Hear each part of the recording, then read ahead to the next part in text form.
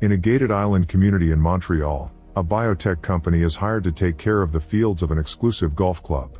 They spray the area with their latest fertilizer, which melts the snow and keeps the grass nicely fresh and green during winter so rich people can play golf all year. The next day in town, security guard Dan brings a bunch of supplies to his home. He's an obsessed survivalist who is always practicing for the worst and is brainwashed by a radio show that stands for every conspiracy under the sun. Tonight Dan is practicing how to make a fire with no matches to no avail, so he grabs a shotgun shell to use its powder, which causes a small explosion that burns one of his eyebrows. In the golf club, Dan's daughter Patricia works as a caddy while Michelle, the CEO of the biotech company, plays golf with a rich couple to show them how great the grass is doing thanks to their treatment. However, underneath the soil, the fertilizer particles are multiplying and contaminating the town's water. At a studio, an actor called Jacques has a glass of tap water before leaving to do some groceries. At the store, all the fruit and tools are washed with tap water as well, and on the shelves water is sprinkled to keep perishables fresh. Suddenly Jacques starts feeling a bit dizzy but ignores it for now. When he arrives home, he notices that his teeth are turning green and his stomach is growling. By the time he finds his wife in the bathroom, he's a full zombie and bites the poor woman, eating her flesh and making her transform as well. Jacques joins her in the tub as their eyes turn green and they grind to a halt. Back in the club, Michelle and the couple return to the main building and are surprised to see nobody around. Suddenly a man runs out as he yells they must run because people are sick, and soon a bunch of zombie employees come out to chase after him. At that moment a dog also appears and the wife calls it over, but the animal furiously jumps on her and bites her neck. Michelle and the husband immediately toss the dog away, only to see more zombies showing up. While the woman freezes as her body transforms, both men rush inside the building and lock the door to keep the zombies out. However, the dog manages to sneak in and bites the husband in the leg, so they lock it up in another room. The zombies gather at the door and start pounding before the husband also transforms and starts chasing after Michelle, who rushes to hide in the kitchen after grabbing a knife. In town, Dan gets a call from an old lady who says her neighbors are being extra noisy and fighting a lot. Dan goes over there and when he rings the bell, the neighbors appear against the door, revealing they're zombies. At the same time, the old lady turns into a zombie too and starts chasing after Dan, who immediately hides in his car and tries calling for backup, but nobody answers him. As more zombies appear outside his window, Dan also tries calling Patricia, but she doesn't answer either because she's busy trying to escape from the zombies. Getting worried, Dan decides to ditch the company car and get his car with a weapon to go looking for his daughter. Nearby, teenage boy Andre almost uses tap water to make his sister Annie's milk, but his mom reminds him to use bottled water to keep the baby safe. Andre never drinks water of any kind, preferring to stick to soda. Soon the mother starts feeling dizzy, but Andre blames it on all her exercising. Moments later, the mother turns into a zombie and tries to attack Andre, chasing him through the house. Terrified, the kid runs outside and trips, but when the mother is about to reach him, Dan hits her with his car. She's injured but still alive and Andre wants to help her, but Dan stops him. He explains that 911 isn't picking up and tells Andre to hide in his house. Then he leaves. More zombies are coming and Andre refuses to leave his mother, so he grabs her by the legs and drags her back into the house. After rushing to close all the doors, he tries calling 911, only to get a record message saying that the island is under quarantine.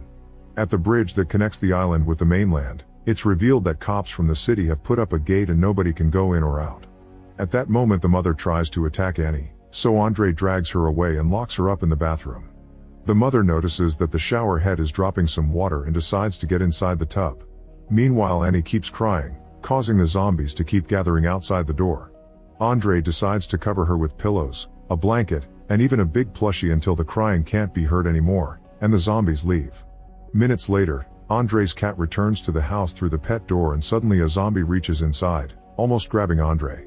The boy leaves the room and the zombie stops moving, only to move again when Andre comes back with a golf club. He doesn't attack though, preferring to hide instead. At the golf club, Patricia hides in the garage and finally calls her dad for help. Soon Dan arrives and finds a bunch of zombies outside, but he doesn't hesitate to fight them, quickly killing a few with a knife and knocking down others before rushing inside.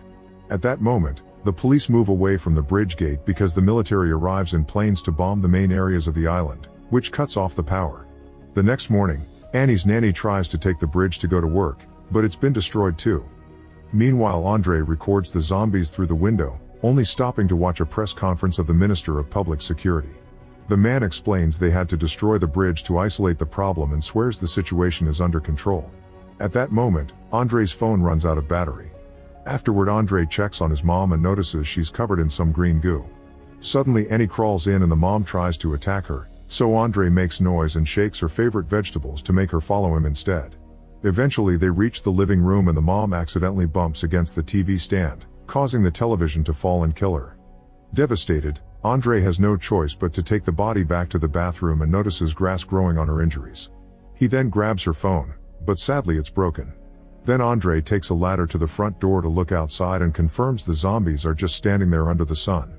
Tired of the confinement, he grabs the golf club and puts Annie in a baby carrier before opening the door, letting the zombies see the cat and chase after it.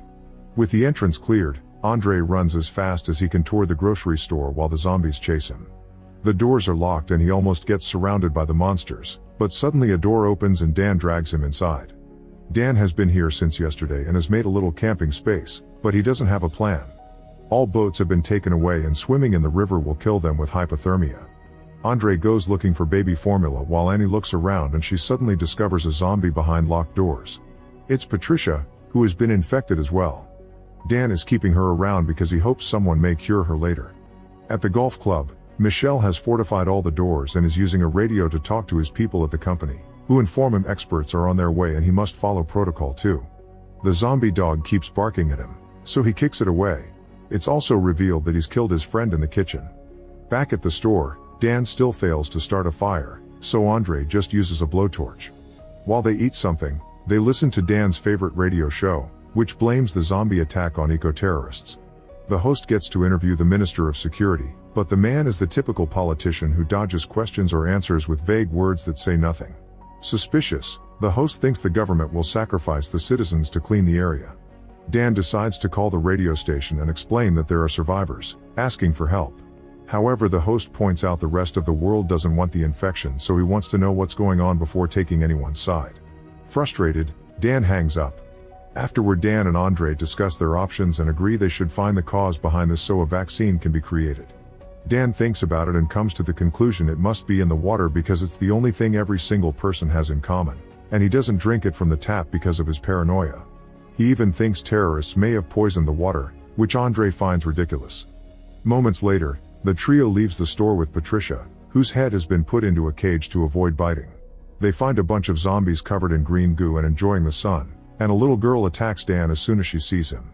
He quickly pushes her off, but he doesn't have the heart to kill her and keeps going. The group manages to get into Dan's car before the zombies catch up and safely leave the area.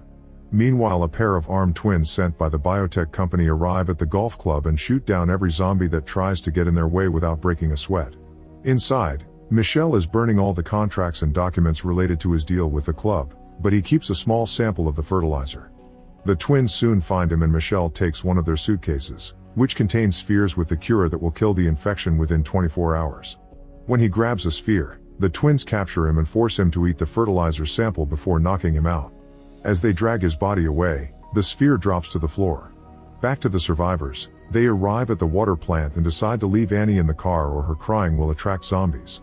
They can't leave Patricia with the baby, so Dan and Andre bring her along when they enter the building, where a grassy zombie is hiding in the water. Patricia senses this and begins running to find him, so the guys have no choice but to follow her. She quickly finds the pool and jumps into it, causing Dan to jump as well to rescue her. Suddenly the other zombie resurfaces and almost attacks, but when Dan finds Patricia, he holds her in front of him and the other zombie pulls back. Andre comes closer and realizes the zombies won't attack each other, but the monster hears him and immediately starts chasing him. While Andre goes outside and more zombies join the chase, Dan tries to get Patricia out of the water and accidentally tears off her arm. Eventually Andre reaches the car to hide inside and soon Dan comes out too, using Patricia as a shield to keep the zombies at bay. They join the siblings in the car and Andre hears a noise that makes him realize Patricia also has a phone. He takes it and uses her severed arm to unlock it, which makes him notice the grass growing on the wound. Dan thinks grass in winter is weird until he remembers the golf club's latest innovation, realizing this isn't the work of terrorists but of golfers. At the golf club, the twins begin breaking the spheres on the grass to get rid of all the evidence. Soon Dan's group arrives and they notice the strange smoke on the grass, so Andre makes sure to record everything. They rush to the front door and find it locked, so Dan looks for another entrance. He climbs to the roof and gets inside to open the door for the others, then locks Patricia in the storage room while Andre uses chairs to form a playpen for Annie. Dan and Andre begin investigating the building and find the dog, which is still breathing and covered in grass. At that moment Dan starts feeling dizzy and Annie begins crying, so Andre rushes to calm her down. However, he discovers she's escaped the improvised playpen. While Andre looks for his sister, Dan goes down a dark corridor and discovers a bunch of bombs that will blow up the building soon. He also begins feeling worse, but he refuses to give up and keeps going until he finds the room with a timer that connects to all the explosives. Dan falls and is too weak to stand up, so he uses Patricia's arm to stop the timer right before his eyes turn green too. Outside, the twins notice nothing is exploding and go back inside to investigate. They find Annie in the kitchen and feed her the fertilizer before leaving. Andre keeps looking around and sees a zombified Michelle in a locked room, so he runs in the opposite way and finally finds his sister, so he takes her away.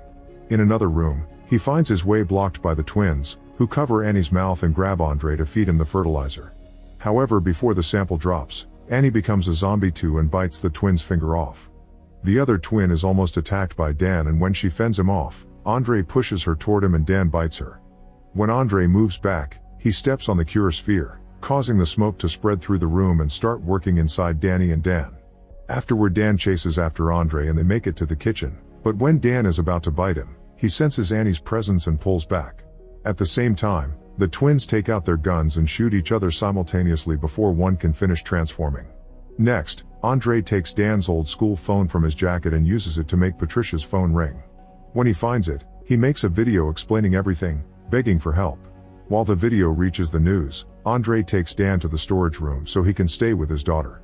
Soon the government sends army helicopters to do some deep cleaning. A group of soldiers uses flamethrowers to burn down any zombie in their path, and Andre goes out to ask for help, bringing Patricia's arm to be used for vaccines. However, another survivor reaches the soldiers first only to be shot down.